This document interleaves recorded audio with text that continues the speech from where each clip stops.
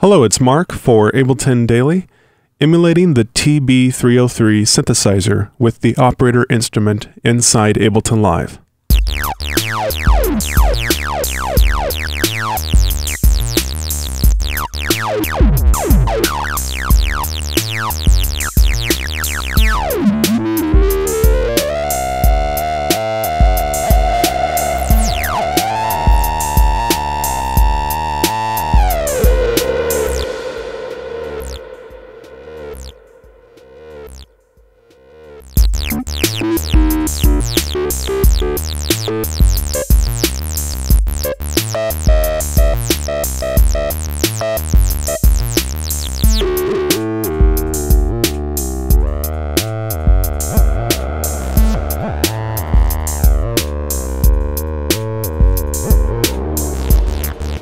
I received an email the other day from an Ableton Daily subscriber asking me if I've ever thought about trying to emulate the 303, and I said, hey, you know what, it sounds like a good idea, and I'll look into it. And I gathered together some 303 samples, because I don't actually have a 303, and I tried to come pretty close to it. One of the more distinctive sounds that the 303 has is the distortion. And if you hear the distortion, you just know it's a 303, just right away. And the way I've achieved that is by using the shaper. I've switched this to off, which is the default setting, to soft, and then I've created a 12 dB drive just to give it that nice hard edge.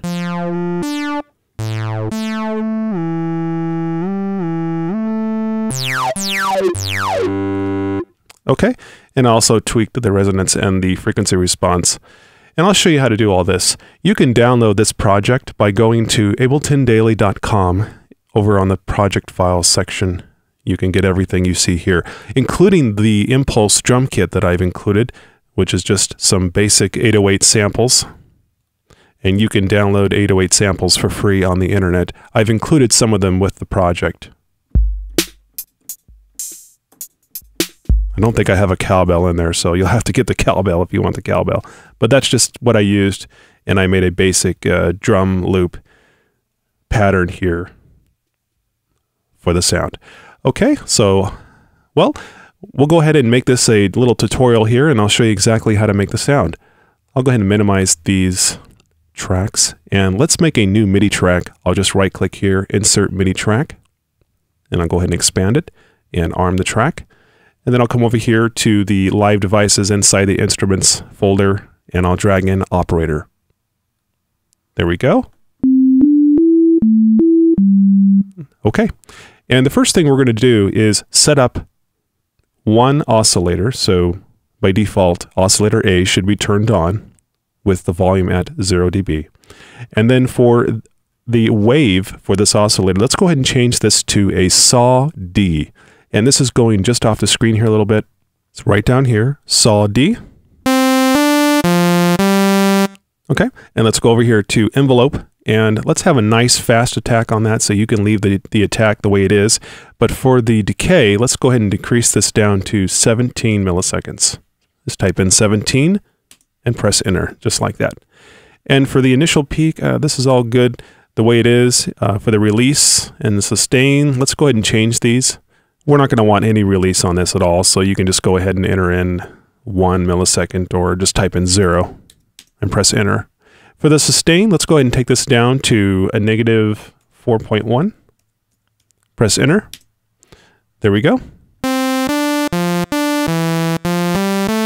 All right, cool. Okay, let's move over to the filter section. I'll go ahead and click here and turn this on. And for the filter, we're going to add a low pass 24 decibel filter here. Okay, and we can go ahead and tweak this a little bit.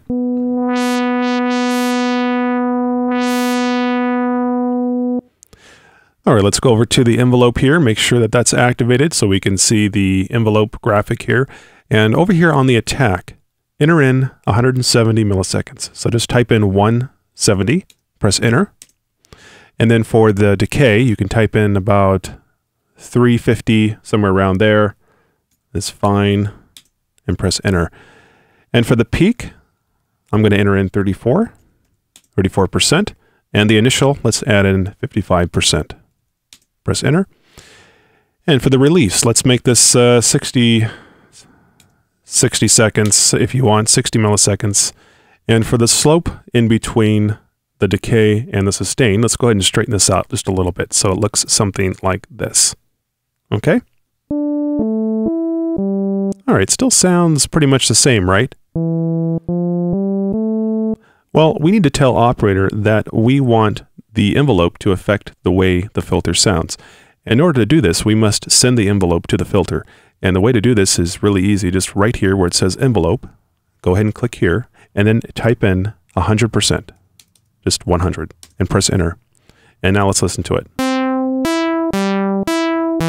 Okay, so you have sort of that sound now. And like I was explaining at the beginning of the video, to really make it sound like that TB-303, you're going to have to change this shaper here to a soft shaper. And when you do that, the live and the dry and wet mix options light up. And so for the drive, just go ahead and enter in 12. And then for the dry and wet mix, you can tinker around with this a little bit. I found just somewhere around 60% works just fine. So you just type in 60 and press enter. There you go. The distortion is there, we just don't hear it a lot because we don't have the resonance turned up very loud. So I'll just go in here and crank up the resonance really high.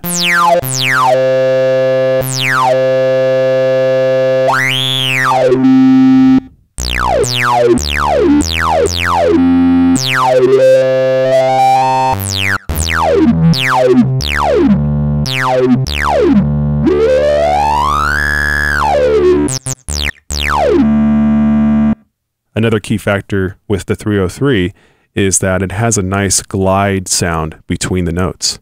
So it's gliding between one note to the other.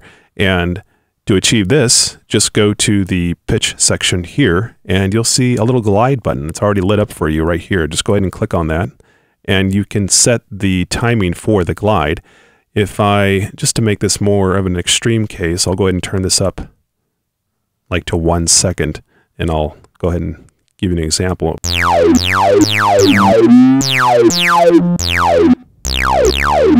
Okay, something like that. But however, the TB-303 is monophonic, and by default, if you click right here in the master section inside Operator, you'll notice that by default, it's set to 6 voices. So you're really going to have more of that monophonic, old, traditional analog type sound if you switch this to 1 voice. We have a pretty slow timing on that glide. I'll just go ahead and switch this down to somewhere around 50%. And let's try it out.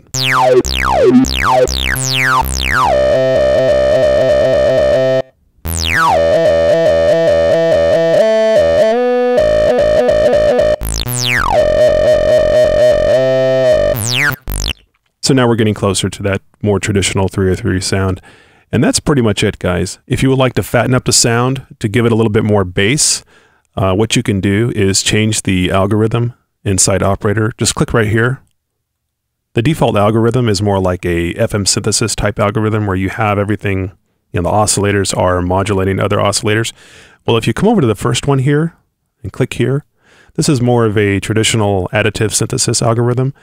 And then over here on oscillator B, the level's turned down. Just go ahead and turn the level up a little bit and you can add a little bit more low end to the sound.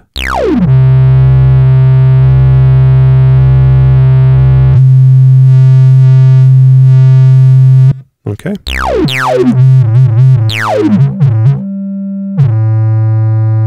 So that'll help the sound a little bit. For those of you that are really looking to use this as more like a bass sound, that's going to help out a lot. And the default setting for that oscillator B is just a basic sine wave, which just kind of gives it more of a warmer low end. But what you'll want to play with the most is probably the frequency cutoff and also the resonance.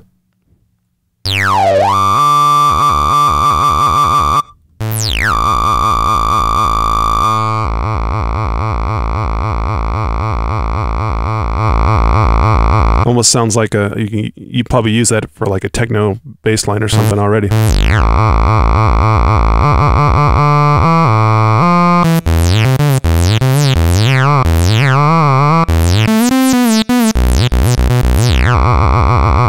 All right, so there you have it, guys. You can have fun with that. And don't forget, you can download the project file on my website. My name's Mark. This is Ableton Daily. Hey, if you like the videos, please subscribe. You can see at my YouTube channel that I have other video tutorials on music and sound design, different things, movie sound effects, all the way from drum kits and how to design different sounds for your music. It's all there. So thank you very much for watching the video, and we'll see you on the next one. Take care.